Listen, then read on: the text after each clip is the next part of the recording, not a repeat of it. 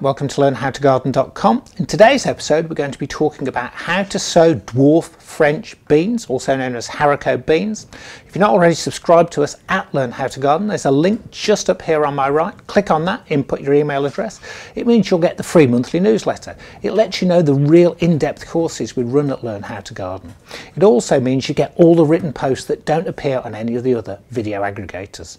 Just click the link and off you go. Dwarf French beans, also known as haricot vert, they're the little green beans that have become so popular every day. You know, they are the commonest bean that we eat now by far as a green bean, and they're really easy to grow.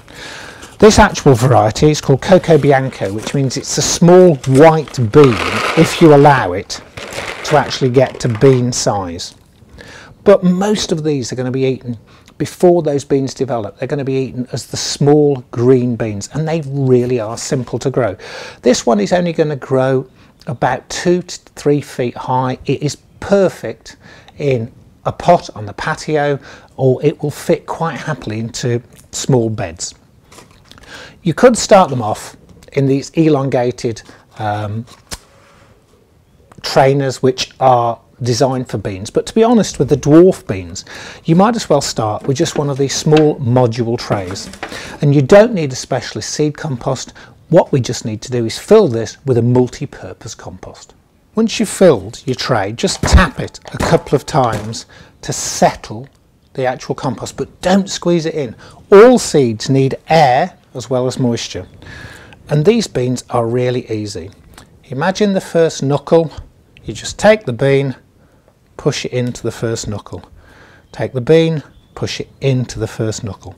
And to germinate them, they're going to go into a cold greenhouse,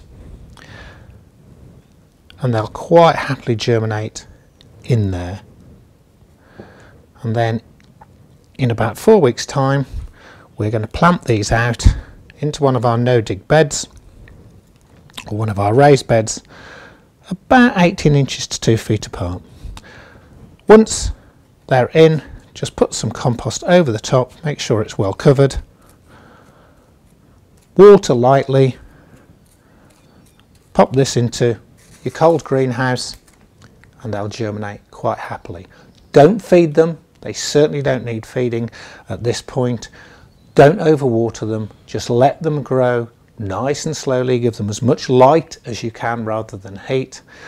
So we've got small, sturdy, really healthy plants, and in about 4 weeks we'll be putting these out, as I say, into a raised bed. Really simple, really easy. Thanks a lot for watching Learn How to Garden.